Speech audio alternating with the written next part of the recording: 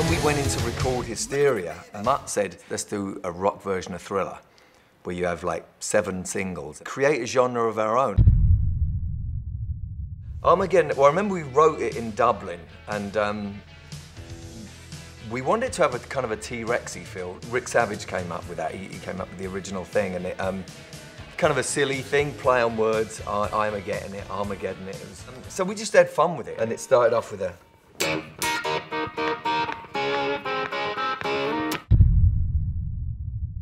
The song Love Bites, Mutt actually brought it to us as an acoustic thing, and it almost sounded like an Eagles thing, and it was really cool. And then I think me and Steve, we started doing this harmony chord thing. So literally, I'd play like a minor 7th.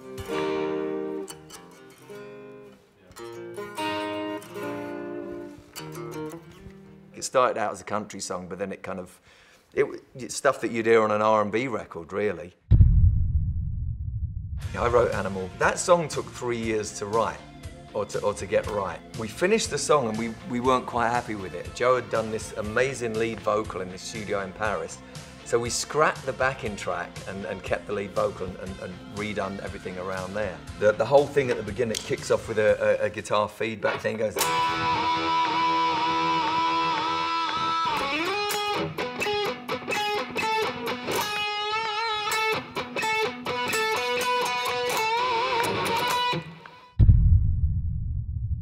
So Excitable really started, it was a Rick Savage riff. We ended up getting a song that had a lot of effects on it, you know.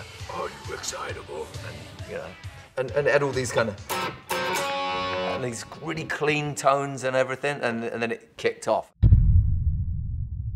Pour Some Sugar on Me started, we'd kind of finished the album, and you know, we were late delivering the record to the record company and all of this stuff.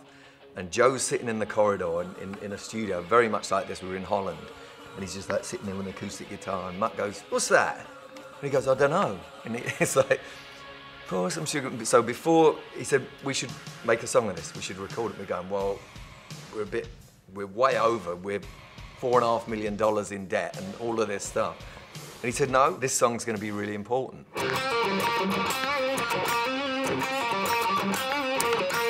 If you write songs based on the song as opposed to the key, and you've got the melody in mind, and that's where you go, then all the other stuff falls into place.